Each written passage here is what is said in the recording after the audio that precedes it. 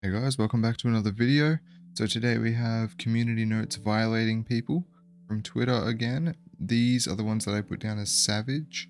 Last time it was the ones that I put down as funny.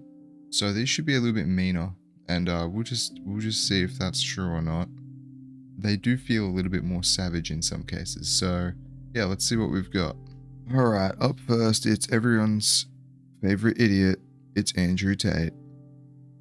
Now, of course, our good friend Andrew Tate says, sex is for making children. Any man who has sex with women because it feels good is gay. Oh, my pee-pee feels good. This is great. In fact, if you are 40 with less than 5 children, you're probably gay. All that feel-good pee-pee sex and hardly any genetic legacy. He's so deranged, it's great. The readers have added context I thought we might want to know. Having sex with women is straight. There you have it. Now, of course, they could have been even more specific and said, men having sex with women is straight, but I'm sure we can all get that's what they meant. I just love reading the insane stuff that Andrew Tate comes out with. It is incredible to think that people will read this and be like, you know what? He's so right. So true, king. Big W. Like, what the fuck, man? He's so stupid. So this person here, they say, if you are attracted to a minor, someone 17 years or younger, you are a PDF file. And then there's some reader added context here. Margie meant, or known in real life as full name, is a registered sex offender / PDF file. In March 2024, he was charged for trying to meet a minor. In April 2024, he was charged with CP possession. How do these people find this stuff out? How do you see this and know who this guy is? I guess they know him in real life, or maybe he's like a prominent figure or something and they connected the dots. I don't know how they get the dirt on these people, but damn, what a silly thing to tweet if you are one of them. That's not very smart. This one's from Daily Mail Online, so they've done like a bad job of a title here. I'm going to reword it because I'm pretty sure there's a word in there I'm not allowed to say. But their title is Cougars in the Classroom, the alarming rate of teachers charged with sexually assaulting young boys in America. And they've got some images here, some different mugshots of the different offenders. But there's some reader added context. A cougar is a slang term used by many to describe an older woman who dates younger men. These women are not cougars, but rather sexual predators. That's true. I would never have thought that a cougar was like that. If you say cougar, you know, you're talking about like MILFs or something. Not fucking child abusers. Jesus, man. Daily Mail Online needs to maybe get some new title writers. Alright, so this person here, I was confused when I was reading this, and I'll explain why after we go through it, but they say, zoos are valid, zoos are valid, zoos are valid, zoos are valid, zoos are valid. Did you know being attracted to animals is valid? One more time, zoophiles are valid. Interesting. There's some reader added context. Zoophilia is classified as paraphilia, and committing acts of bestiality is illegal in almost all states. Now, I was confused when I first looked at this because I hadn't heard the word zoophilia or zoophiles or anything before. So when I was reading zoos are valid, I thought they were talking about like animal zoos, like you go to the zoo and you see a monkey. I thought they were talking about that. So then I was reading it, I was like, why would zoos not be valid? Is this like an animal rights thing? They don't want the zoos. Oh, but I thought zoos were trying to help rehabilitate the animals and stuff. Like, and then I got down to the bottom and I was like, Jesus, they're talking about bestiality. So then it made me realize I did not know enough about sexual fetish shit, I guess, because I just was not expecting this at all. Came into this with completely different expectations until I got down to the bottom. So this person is obviously struggling with some inner turmoil. Because they say, being a Taylor Swift fan in 2024 feels like being a Jew in 1938. Which I can't imagine how. But there's some reader added context. Unlike many Jewish people in 1938, Taylor Swift fans are not facing imprisonment and execution for being fans of Taylor Swift. True. Is there some Taylor Swift drama going on that I don't know about? I don't know why I would know about it, but is she like hated now or something?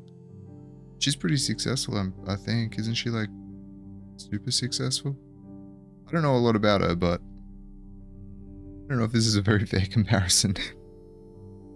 Kind of wild to just post this publicly. I guess there's no way to know how many likes it got, but maybe there's other oppressed Taylor Swift fans out there that can relate to her. Okay, so this person, they're typing in all caps, but I don't want to yell, so I'm just gonna read it. Wake up, the apocalypse is here. Everyone who has ears, listen. Your time to choose what you believe is now. If you believe a new world is possible for the people, retweet now. There is power in choice. There is power in choice. Repost to make the choice for the collective. Alright, bit of a call to action there. We gotta repost this, and I guess we go to heaven? There's some reader added context to clear this up for us. The solar eclipse of 2024 did not bring an apocalypse. Danielle Johnson, known as Aoka, suffered an unfortunate mental break that led to the murder-suicide of herself, her partner, and their 8-month-old child as a result of her conspiracy theory. Holy shit, man. So she thought the end was coming? If the end was coming already, then why would you need to do that? Couldn't you just die with everyone else? It's fucking crazy. Alright, so this person's been a little bit misled. They say, under communism, every family will have food on the table. Because of course, communism idea is like everything gets shared amongst everyone. Yeah, I don't know about that. But there's some reader added context. Communist countries undergo food shortages regularly nowadays. Before the fall of the Soviet Union, not only were these shortages frequent as well, but communist governments also made them happen purposefully under the pretense of collectivization. Isn't North Korea a communist nation? And aren't they like actively starving at all times? I'm pretty sure, right? I don't know. Anyway, craziness. Alright, so this one here, it starts out, it seems nice and wholesome. Relationship goals, and we've got a beautiful story here of, you know, two people. Look at this over the span of 5 years. Oh, and look, they've got a little child now too. Isn't that lovely? Maybe not. There's some reader added context. The couple in the photos are not together anymore because the man killed his mother in their home. She now has a new relationship. So, there you have it. He fucking killed his own mum. So she bailed. Makes sense. That's yeah, maybe not relationship goals after all. Alright, here's another example of someone just being openly silly and not thinking about what they're saying when they type it out. If you accidentally say something like verbally, you don't have that much time to like edit it, fix it. Oh, whoops, I've already said it. I can't exactly press backspace on my words. But when you're typing stuff out, like you have all the time in the world to like double check it, press backspace. Oh, I changed my mind on that. Maybe I want to say this instead. Oh, that doesn't really get my point across. Some people just do not do that at all. I mean, even the first word is a spelling mistake, but let's just see what it says here. Every Jew I meet is a Holocaust survivor or parents survived. The Germans obviously didn't know what they were doing. Some reader added context. It is not possible for a person born in 1979 to have met people who died during the Holocaust. Because how would you? Because they're dead. It just doesn't make any sense. This is the silliest thing to say ever. It's obviously supposed to be a burn against Germany. But it's just stupid. It's just too stupid. Maybe they need to take away Jake's internet privileges for 1 week. Alright, so this person's saying, I got knocked out by a WWE champion. So, Yeah, that's the wrestling one. I can't remember what it stands for. But anyway, there's some reader added context. It says, Chasen Rance was never even on the WWE roster. He is on the sex offenders list though. Why is there so many sex offenders out here on Twitter? Jesus. Oh wait, I've been on Twitter before, I know why. Yeah, no, yeah, Twitter's kind of rough. Ooh. Alright, so this person proudly exclaims, fact, God has never made a single drop of alcohol. The earth has never produced a single drop of alcohol. 100% of all wine and alcohol is manufactured by fallen men. Nothing good ever comes out of alcohol. Okay, fair enough. I don't think that's true, but fair enough. Readers have added some context. Jesus turned water into wine. Source, the Bible. And then they've linked Bible.com. Is that a real website? Can you just read the Bible online? That's crazy. But also, don't grapes that fall off the vine eventually ferment on the ground, and then there's like a certain type of monkey or something that eat them and they get drunk? Like an animal or something? I'm going to look that up when I finish recording. And if that's true, I'll put a picture of the monkey or creature. I can't remember what it is. And if it's not true, I'll just leave all this in so I look silly. Alright.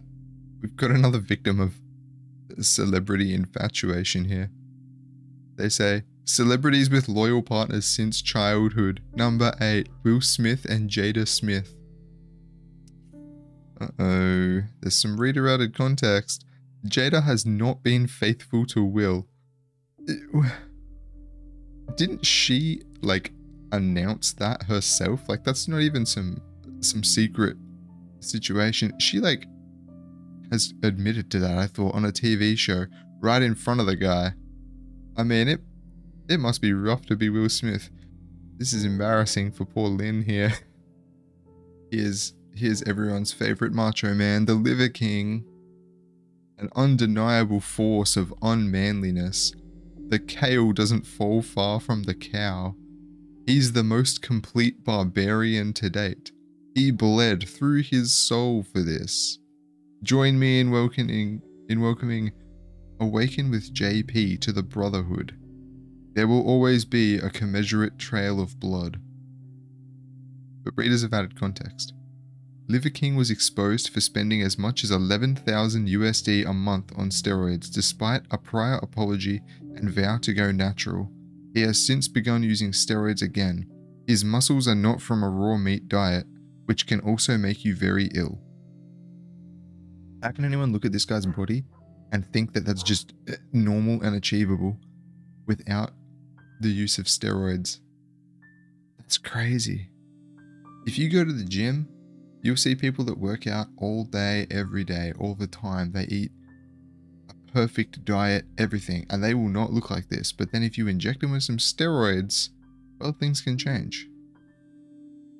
So yeah, I don't know how people fall for this shit, man. So this person says, according to Trump, Russia defeated Hitler. The ignorance and stupidity of this man has no bounds. But of course they've been corrected. The Russians were instrumental in the defeat and unconditional surrender of Nazi Germany. And then they just provide some kind of source here. Okay, well, whoops. Alright, we love to see someone smug getting shut down.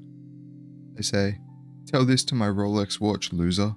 Won't even bother to explain what is the actual purpose of such watch because someone poor will never understand.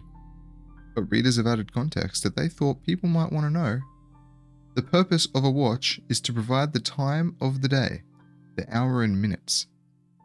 Very true. That is what you would use a watch for. In fact, you got a clock on your phone now. You probably don't even need to wear a watch anymore. So, you know, I just use my phone. These wrists are watch free. So we've got Zelly here weighing in. A ceasefire with an expiration date isn't a ceasefire. But of course, Community Notes is here to correct this little issue.